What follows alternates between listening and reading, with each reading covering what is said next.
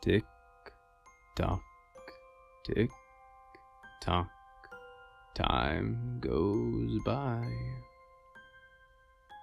Tick, tock, tick, tock. Close your eyes. Now, sister dear, you've made a mess. What's that you say? It's on my dress. Your dress was white and now it's red. It's not my fault. They bled and bled. Well, sister dear, that's half the fun. Now our night has just begun. We'll tie their hands. And sew their lips.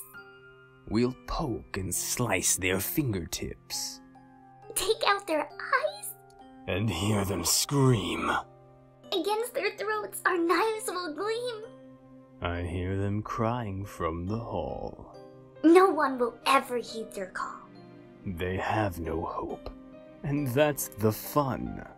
Until we kill them, one by one.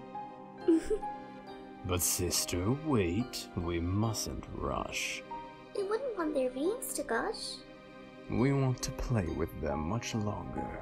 We'll keep them fed to make them stronger. Feed them bones and hair and nails. We'll harvest from them all in pails. We'll save it up and make a stew. I guess for now they'll make it through. Now, sister dear, it's worth the wait. To see the anguish on their face. To see them gag through sewn-up faces. To bind them up with ties and laces. To cut their limbs off one by one. To hear their screams is so much fun! To hear them cry for all their friends. To hear them beg for life to end. To hear them mumble to themselves. To keep their organs on the shelves. To mock them all in their despair. To rip out pieces of their hair. To dip their wounds in burning bleach. To keep salvation out of reach.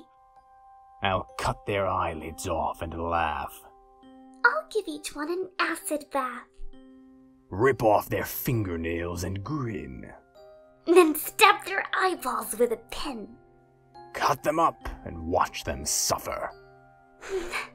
What are we waiting for, dear brother?